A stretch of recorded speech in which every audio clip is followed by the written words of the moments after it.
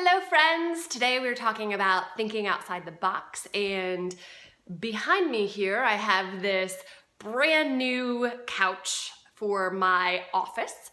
And when I bought it, I knew I was up against a challenge that I was gonna have to think outside of the box to solve, which was I have a little fur baby and Mama did not do a good job of creating rules. And so she was allowed on every piece of furniture her entire existence. And now at 10 years old, I was faced with this opportunity for a challenge to figure out how to get my little fur baby not to jump on the couch. And of course, the first place that my brain went, I think this is where a lot of our brains go, is how can I create rigid rules and systems and tell her no and really get the idea across she's not allowed on this couch. And the more I thought about it and the more I soul stormed with some high vibe soul sisters, it really became apparent to think outside the box and create, why not create, a little goddess lounge for herself. So what I've noticed is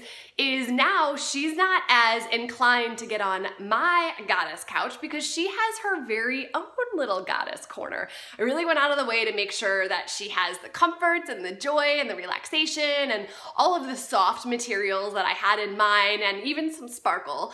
And what I've noticed is she's even been really appreciative. She looks like she's smiling more, she looks more excited, and she actually hangs out with me. So win all around, and she hasn't gotten up on the couch since. So the next time you have a challenge, instead of thinking about how to create rigidity and rules and almost like a negative reinforcement, what if you started to create a way to positively reinforce the new change that you want, whether it's for yourself or for others? So anyways, give it a try, see what happens. I'm excited to have an awesome day. Bye.